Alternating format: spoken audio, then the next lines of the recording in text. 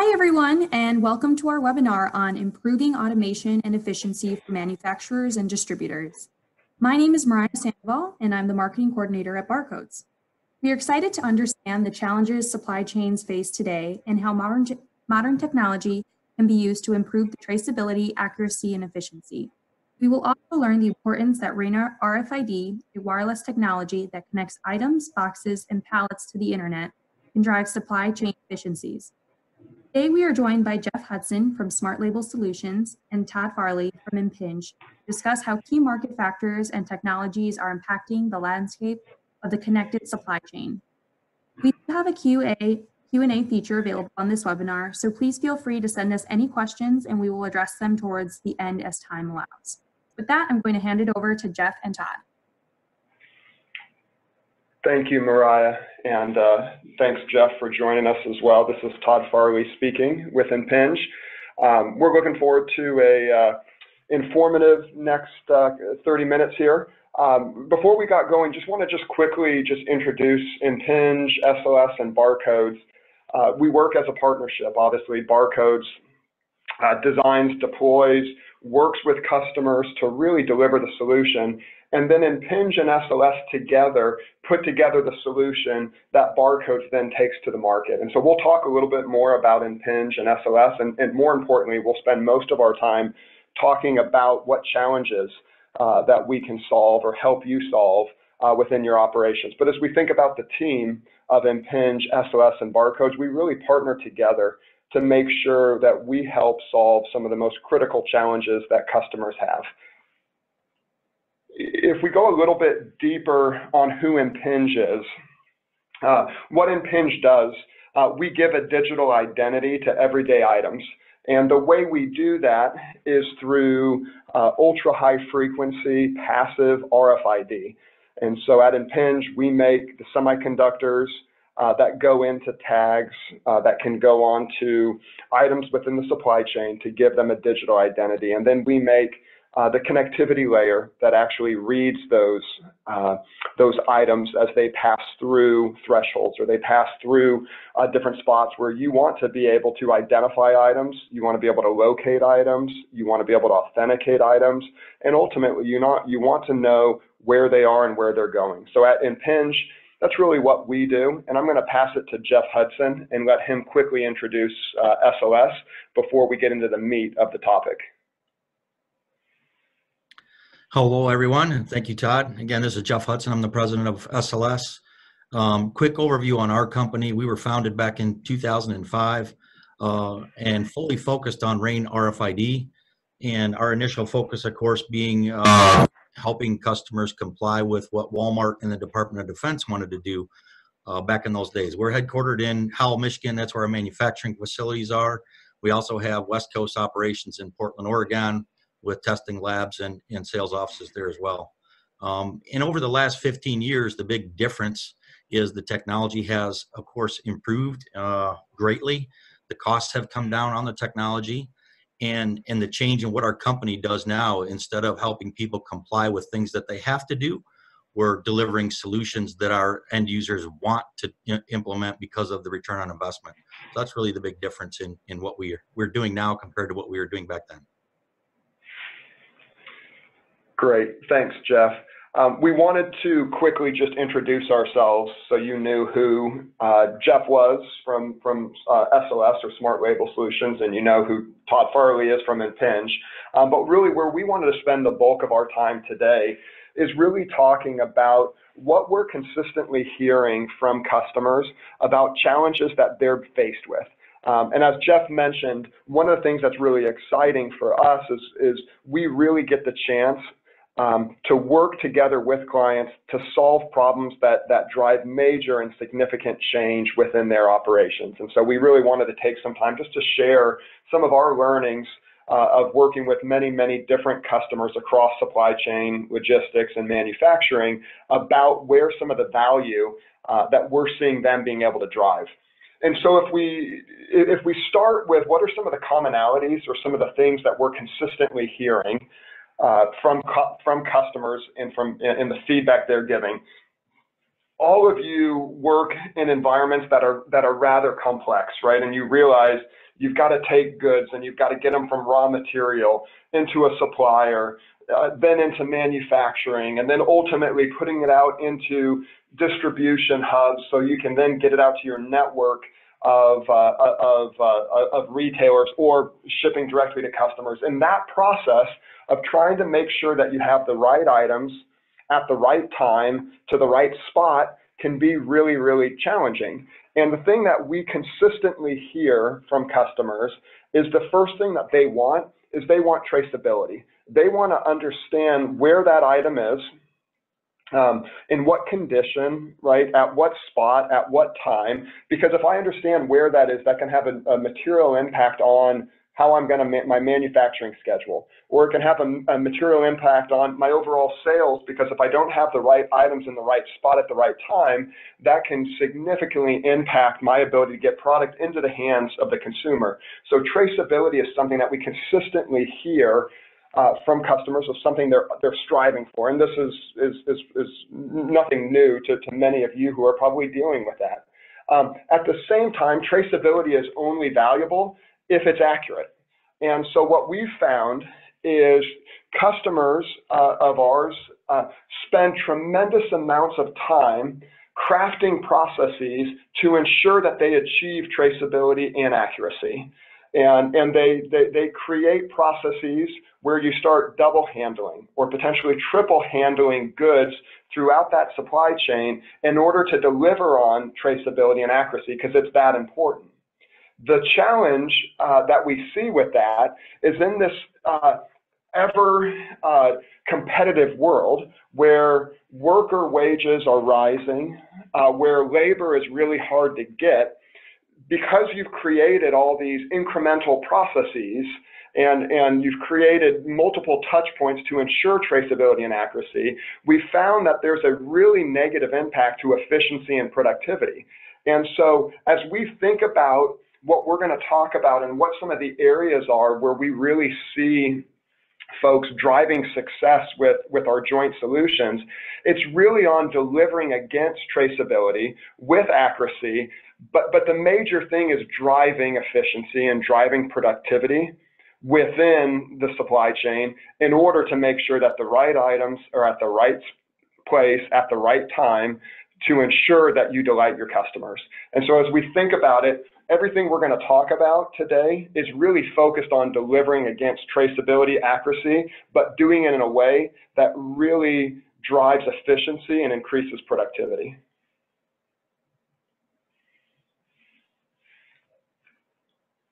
So again, to build on what Todd was talking about there and really focusing in on some of the key spots in that supply chain where we've been able to take RAIN RFID and make a great impact on traceability, accuracy, and efficiency, is these 3 points that we'll build on in the next slides as well. But transition management, where material's moving, inventory management, where you need to either cycle count or understand what items are where, and then shipment verification. So as things are leaving a dock door, for instance, how do we verify that the right stuff is on the right truck going to the right endpoint? And so we're going to build on these 3 because these are really where we have seen not only great improvements to what Todd mentioned, which is, the accuracy, traceability, and efficiency, but also the customers are getting a very valuable return on investment when deploying the technology in these 3 segments. And we'll build on those individually. And one of the rule of thumb that I want to throw out to everybody on this too, because if not all of you are already using barcode-based systems. And the real rule of thumb that we like to throw out is, again, barcodes work. But if the pain point in the processes that Todd talked about, the pain point is the data accuracy, efficiency, or traceability is missed based on the human intervention, because in a lot of those cases, you're forcing a user to pick up a barcode scanner and pull the trigger and scan something. If that gets forgotten, that's a pain point in those processes. RFID's value is really taking out that human intervention, and that's, again, what helps with the efficiency in gaining the accuracy and traceability. So in transition management, again, you're looking at a picture on your screen now where you're seeing RFID-enabled tunnels on a manufacturing line where product is being boxed and then sent out to shipping. That's one of those transition spots. But you can think of the things that we have listed there. You have cross-dock efficiencies. You know, if you're bringing products on an inbound and moving that product over to an outbound door, managing that transition from one side to the other can be done without human intervention. Work in process. You know, as raw materials are moved into a finished good, and that finished good needs to be moved into a finished good inventory, that can happen again automatically without human intervention. And then that data being, of course, accurate because we're not missing any of those read points. And one of the other things based on the picture that you're looking at is one of the big advantages of this technology over barcode is the box that you're seeing go through that tunnel in the picture. We have the ability to read everything that's inside that box without line of sight, which you would require with barcode. So that's one of the big differences in these type of transition processes that RFID can and really have a big payoff. In inventory management, again, Todd spoke to this. This is one of those processes that every company deals with, is how do I accurately manage my inventory and how do I know what, where, and when. I'm going to speak just today a little bit on the picture again that's on this screen. So there are those type items in every company where you have a tool crib or you have a consumable item storage area where employees just come in and grab what they need to perform their everyday functions. In a lot of cases, it's difficult for companies to manage because so many people are touching this type of inventory. So as you see, just a simple picture of a solution here that can manage that automatically for you without user input can help to greatly improve the accuracy, traceability, because you can actually RAIN RFID enable a ID badge, so I can tell who went into this area, what product they grabbed, date and time that they grabbed that and left with it. It also allows me to get a very accurate snapshot on what the system knows is still sitting in that area that has not been taken out. And that will help me remotely create a replenishment type of order to replenish based on what moved without me even going in there and cycle counting. So those type of applications are readily available, whether that's tool tracking in a manufacturing environment or the picture that you see here where it's just consumables, your paper towels, soap, things that are used every day within most companies. Those type of things can be quickly managed from both this portal style or handheld RFID scanners as well. So multiple ways to take care of this problem. And then we move to shipment verification. Again, this is one of the hottest market segments for all three of our companies. Shipment verification is one of those use cases that has been proven. The technology works very well, very cost effective, and very, very quick return on investment. And there's multiple ways that we can do this. So reconciliation for shipping and receiving. You can easily automate at a dock door based on what you think you're supposed to get there. So for instance, if you're getting an RFID enabled ASN from your vendor and the product shows up at your door, rather than having to open everything and scan each item, you can drive this through a portal at a dock door and automatically receive everything against the ASN, verify the receipt is accurate, and then receive that inventory into your inventory. You can also validate shipment accuracy a couple of different ways. So we have use cases where a manufacturer makes a specific widget and they just want to know how many of those widgets went out of a door so that they can get an accurate shipping manifest. So that's very easy to do. You just start a shipment at a dock door like this with RFID enabled widgets, and as they go on the truck, you read all of those going on the truck, and when you're done, you hit a button and get an accurate manifest on everything that was loaded. We can also verify against variable items. So if you're a distribution center and you have all different widgets that need to go onto a truck for a specific order, you can ahead of time validate against data that is supposed to go on that trailer and also give immediate feedback to the fork truck operator that's loading that truck if he tries to load something onto that truck that doesn't belong. So there's some very neat ways to do that are, again, very cost effective with very, very big return on investment. And then also assets. So there are things that people use in manufacturing process, returnable, call them RTIs, returnable transport items or returnable containers. And those items in most cases, in most organizations we go into before using RFID, were very difficult to manually track where those items went and if they got those actual items back from the customers that they sent them to. With RFID, we've been able to greatly increase the accuracy of tracking those assets. And because they're each then serialized, we can tell which ones went to which customers and which ones got returned and which ones didn't get returned, which helps organizations get visibility to where the losses are happening of their returnable assets. Very, very quick payback. We have lots of use cases that we can point you to where we have customers giving us what the return on investment was in that type of scenario.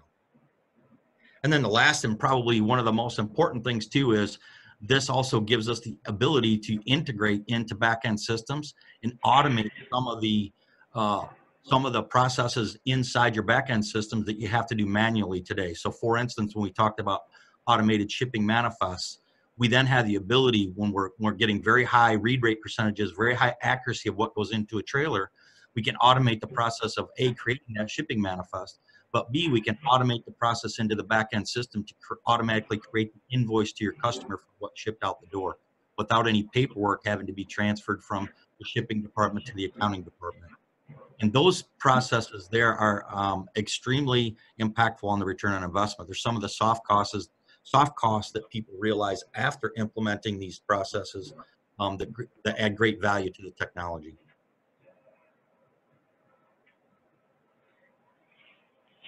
And we have a few use cases that we want to just throw out there, and these are real world ones that we have that are referenceable sites that we can speak about. So I'm going to hit the first one and Todd will hit the next two. But the first one is a Fortune 500 wholesaler of goods that we implemented their complete supply chain and all their distribution centers. And keep in mind, this is a very large organization that was already very good at what they did. So as far as taking product that was a cross-dock scenario, they were receiving goods at the pallet level on their inbound doors, moving those pallets to a staging area, and then cross-docking them into a trailer that went out to their retail stores. So they've done this for lots of years, and they were already very good at it, and they were using barcode systems to do it before we deployed RFID. And what we did for this customer is we actually just replaced their existing shipping label with a shipping label that looked identical from the human side, but we added the RFID label inside their shipping label. And then at the ship point, we installed the dock doors that you saw in the previous picture, portals. And instead of the fork truck driver having to find the barcode on the pallet and grab his handheld scanner and pull the trigger to scan the pallet that he was putting in the dock, all he has to do is do what he is being paid to do, which is move material.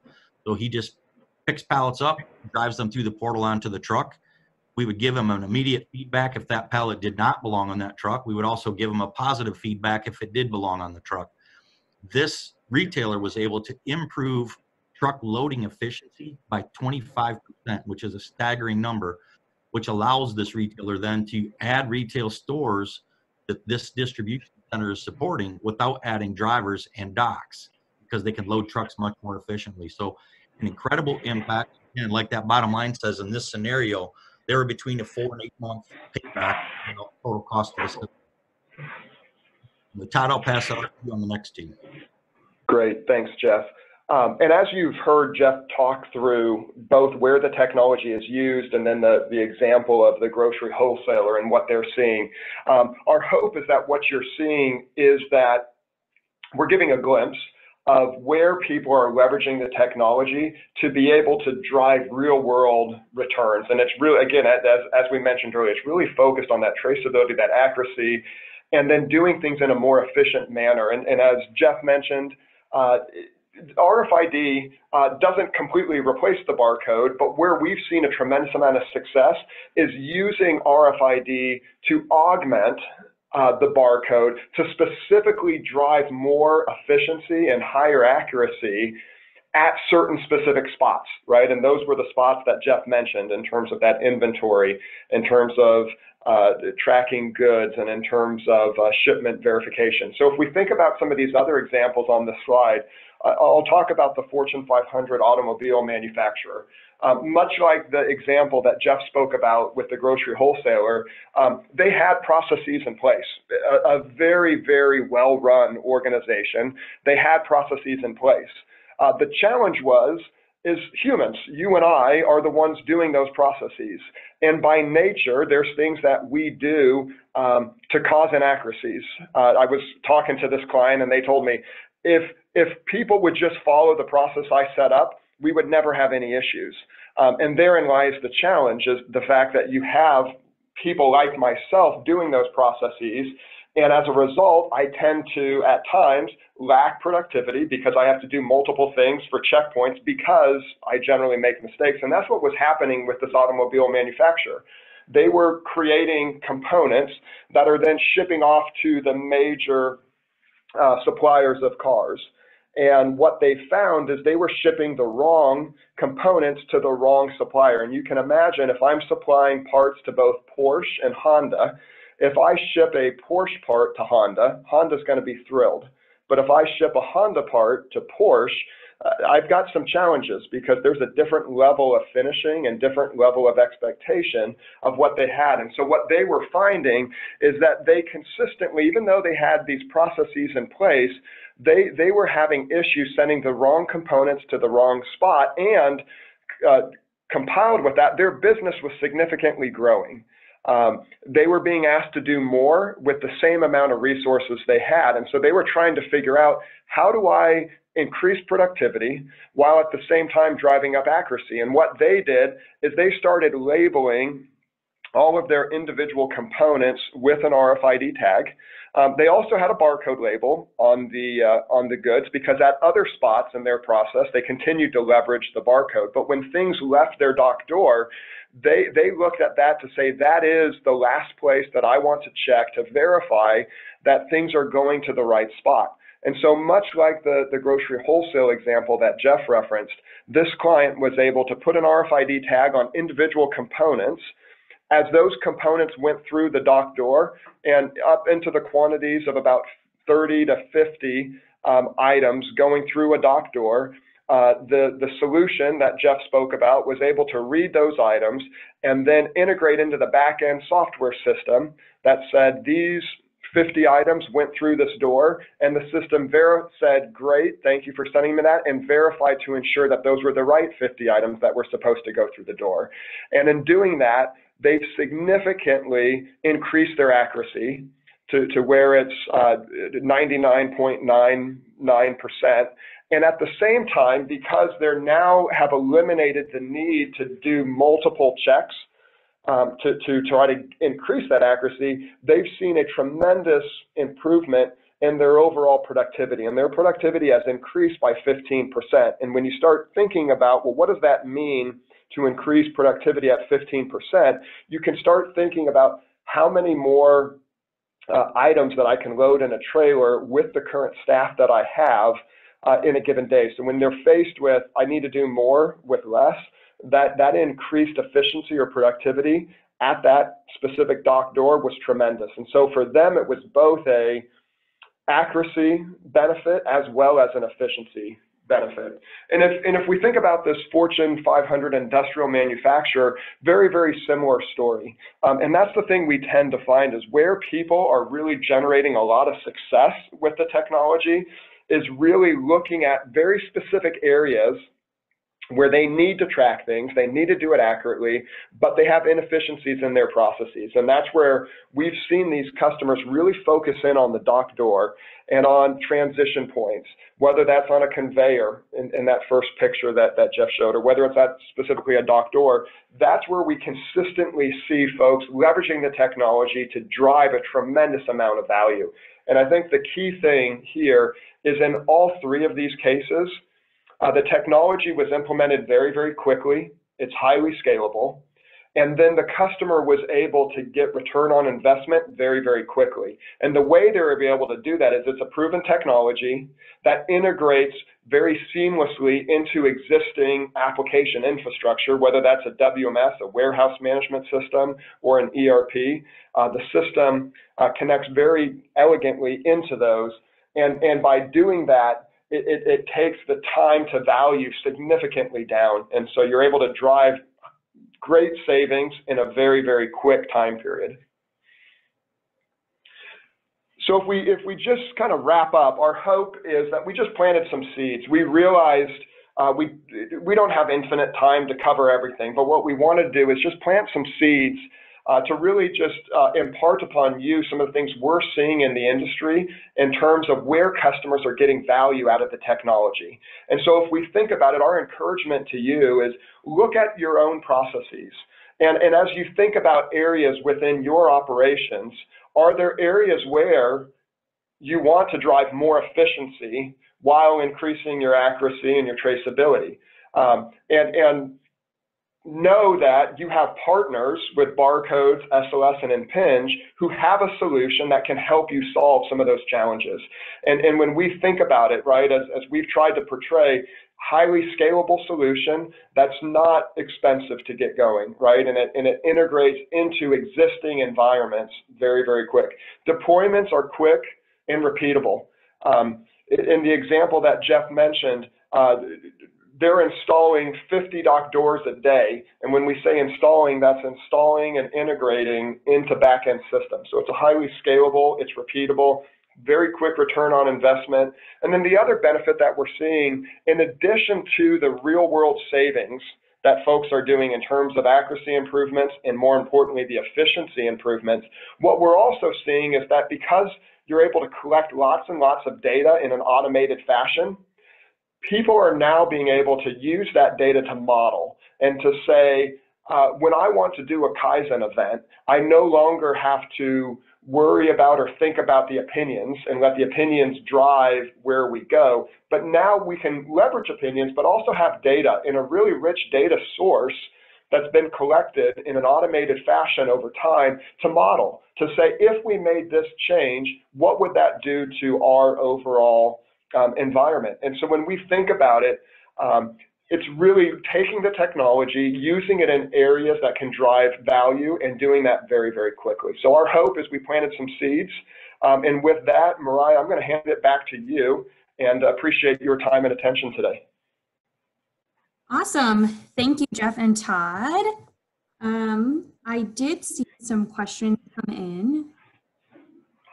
So my first question I have here is, how easy are these solutions to integrate into our existing WMS application? How much customization has to happen to the business applications?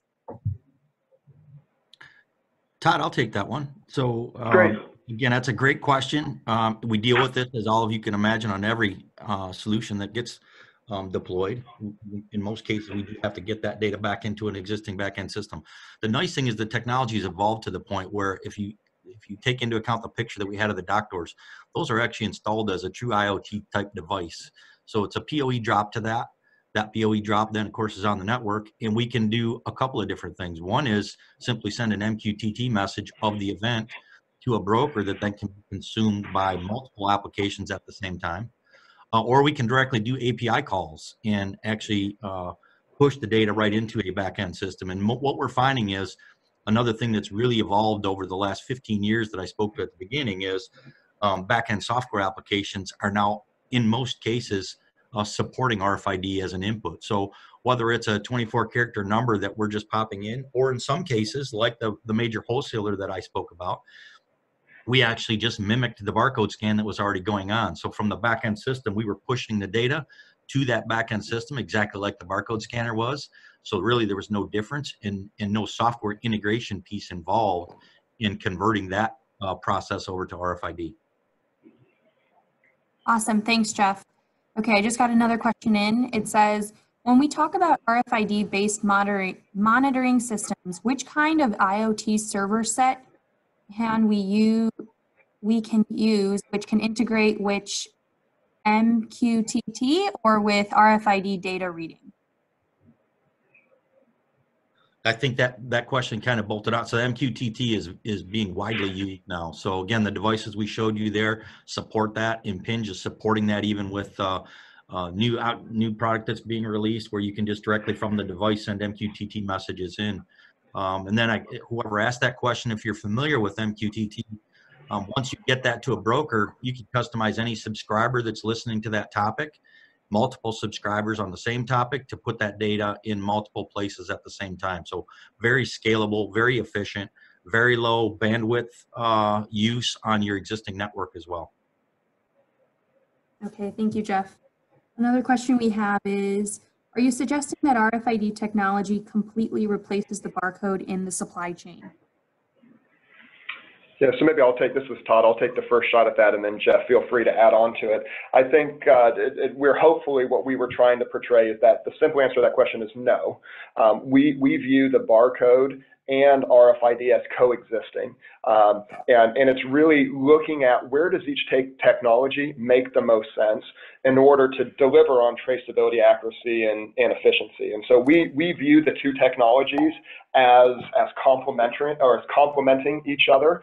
And where we really see RFID being used is where you want to automate processes that today you're trying to gain traceability and accuracy, but you're doing it in a very human, high human touch way. And in those areas, you can start automating those processes. Or in spots where on that conveyor picture that Jeff showed, where I have a box of goods going through, the barcode, I could never look and scan every individual item in there without a human opening up that box and scanning. So I can now get tremendous amount of efficiencies because without line of sight, I can read hundreds of items as they pass through. So we really see the two technologies working in combination with each other, and RFID really being used to add efficiencies, driving increased productivity while delivering traceability and accuracy. And we see the same thing with the barcode, but the barcode just requires a one-to-one, and it requires, in most instances, not all, but in most instances, some sort of human intervention. And so we really view them as complementary and really focused on different spots in a value stream map in an operation. Awesome, thanks, Todd. And we have time for one more question. How scalable is this solution? How many dock doors can you install in a day? I'll take that one, Todd. So yeah, in looking at the picture that we showed you there of the dock door type solution, I mean, we've installed, like Todd said, 50 doors a day is not unheard of. To give you a full scaled project, you know, a project that we just did for an end user that had 17 facilities across North America with a total of about 1,700 dock doors. A lot of the time there was spent making sure that each facility was ready and that the Ethernet drops were ready, but those were all fully deployed in about 8 months. So a complete solution done like that in 8 months of 1,700 dock doors. So very, very scalable, and we can deploy them very quickly on each site. Awesome, thank you, Jeff. We are out of time. Again, I want to thank both Jeff and Todd. Thank you to everyone who joined us today. If you have any questions, please feel free to reach out to me at msandoval@barcodesinc.com or 312-765-8860. Thank you.